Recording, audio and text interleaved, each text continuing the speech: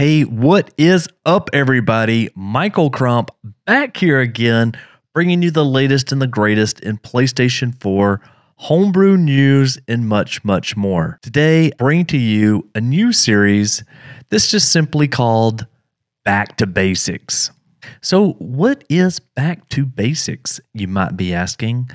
Well, there's a lot of brand new people that is new to the PlayStation 4 homebrew scene that wants to get started enjoying all of the different cool features and functionality that jailbreaking your PS4 can provide. But they may not know exactly where to start. So I thought that I would start today with the most fundamental thing that you need to do in order to get your PlayStation 4 jailbroken on 9.00, and that is updating to 9.00. This is one of the PlayStation 4s that I keep in one of my bedrooms that's on a very low system software and update to 9.00.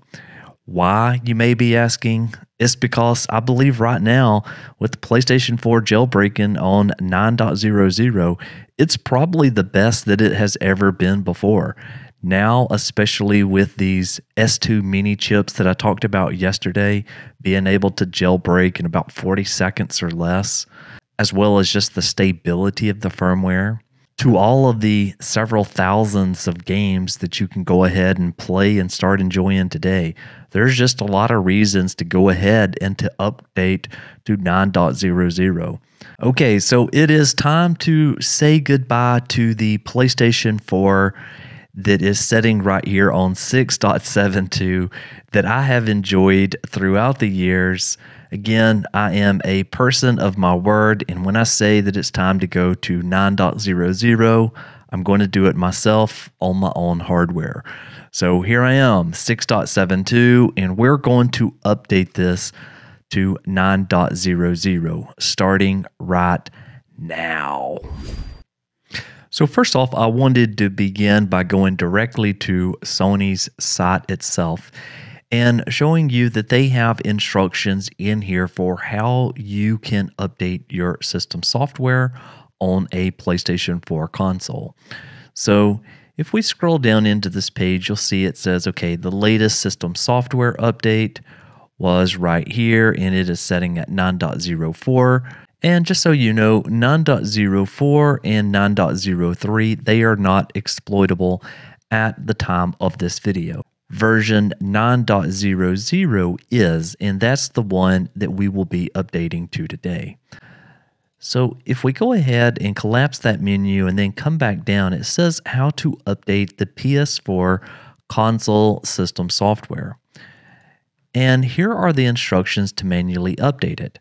If you're wondering why we can't just go into the PlayStation 4, go to System Software, and grab the software update from there, that's because it will automatically try to download and put you on 9.04. Again, that's the latest official firmware as of this time. 9.50 will be coming very shortly after.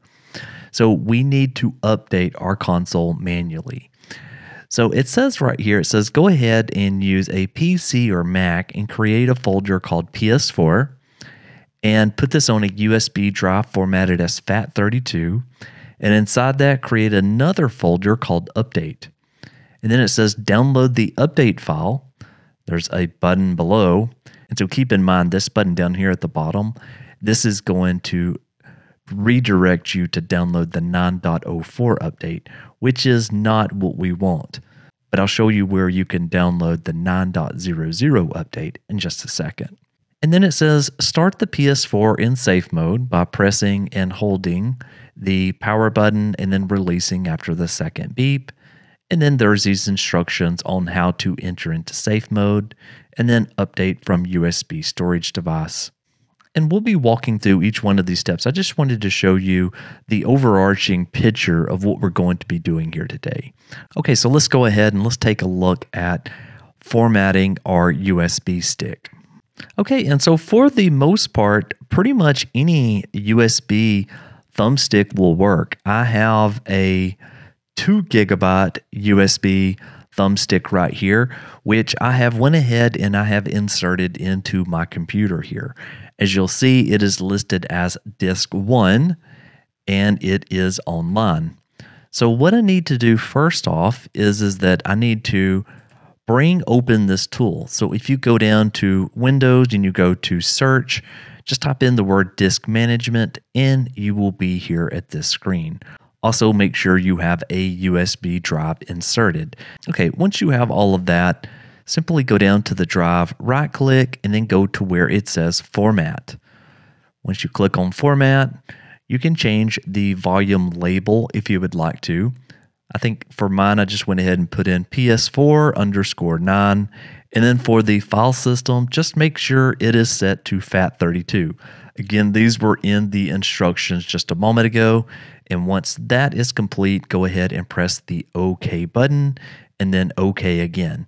Just make sure that you are formatting the correct disk. Okay, and so once that is complete, you will be able to see this drive in your Windows Explorer as shown right here. Let's go ahead and start building out the file structure though that was detailed in that web page just a moment ago. So let's come in here and let's go ahead and let's create a new folder, and we will name this capital PS4, and then we're going to create a new folder again. And this one's just going to be called Update. And now we need to go and download the 9.00 PS4 firmware. And so the absolute best place to go and to download that, in my opinion, is Darthsternie's firmware. What you will see is you'll see all of the official firmware that's been released, as well as there's recovery firmware and a few others. The one that we will need for this exercise is going to be the one that is just called Firmware 9.00. So you can navigate through, and right here on the archive.org, go ahead and click on the download button. And once you do that, it will begin downloading the 9.00 firmware. Now, as it is downloading that, there is one thing that you will want to pay special attention to. So right here is the MD5 hash that we need to check once that file has been downloaded to verify the file integrity before we try to update using it. Okay, in order to show this, what I have done is I have went ahead and I have opened up a command prompt, and I have created a folder called PS4 Update. And inside of this folder is simply the PS4 update.pup, which is the 9.00 firmware. Cert util space dash hash file, and then space PS4 update.pup, and then space MD5. And now I can press return here, and it will tell me what the MD5 hash is of that file. So I can see right here that the hash starts with an E923, which is exactly the same as the 9.00 firmware. And then I usually take around like the last couple of digits to kind of spot check that it is the same. So 2754 also matches right up to here with 2754. And so spot checking the rest of the numbers here, it looks like we have an identical file. And so if you did want something that was even easier in order to compare these two strings, you could come up here and you could use text compare. And then it does say right here the two texts are identical. Okay, great. So we have the file, we have verified it is the correct hash. Let's go ahead and refresh our memories on how to get our system into safe mode. Okay, again, it is very easy. It says the main thing you need to do is to press and hold the power button on the console, and then you just simply release it after the second beep. Back over on your PlayStation 4, you will want to make sure that you actually shut down your system. So on my system right here, I'm going to simply go to power, and then I'm going to go to turn off the PlayStation 4. So we need to power down the PlayStation 4 completely.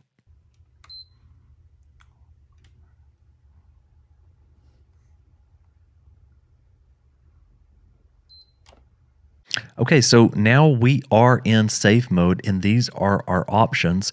We're going to take number 3, which says update system software. Make sure that you've went ahead and you have plugged your USB drive into your PlayStation 4. And there is 3 options here. Option number 1 is update from the USB storage device, which is what we're going to want to take. There is another option here if you have a disk. I haven't seen one of these disks before that allows you to update based off of a disk. So if you've seen one, let me know. I'd love to check one of those out. And then the last one here is to update using the internet. Obviously, you wouldn't want to use that because you would get version 9.04. Okay, so we'll take the first option, and it says connect a USB storage device that contains an update file that is for version 6.72 or later.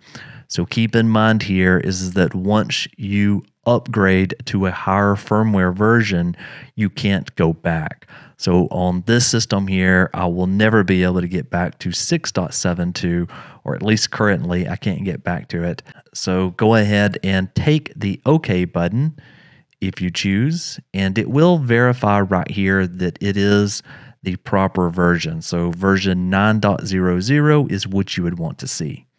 Let's go next. And so now we just wait for the update file to copy over successfully. You still have to go in and accept the terms and agreements before it will apply the update. So go ahead and hit the accept button right here. And now it says the system software, the PS4 will be updated. The PS4 will restart and start the update. So press on the update button. And I will speed this section up. Basically, it is now going ahead and it is installing that update file. And once this finishes, the PS4 will automatically reboot and you should have your 9.00 system. Okay. All right, there is our PS4 booting back up. Let's go ahead and let's navigate over to our settings again.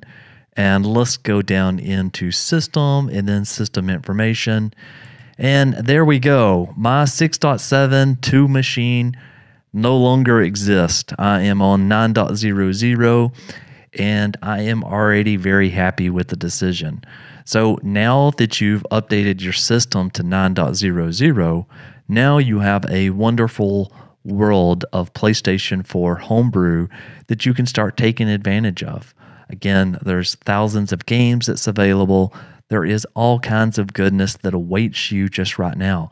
You can start by checking out some of my existing videos. If you would like to do things such as running Linux or running different types of emulators, changing your avatar, going ahead and getting all of the trophies for a game, there's so much more left to explore. So I hope this helped, and I'll see you in the next one. Michael out.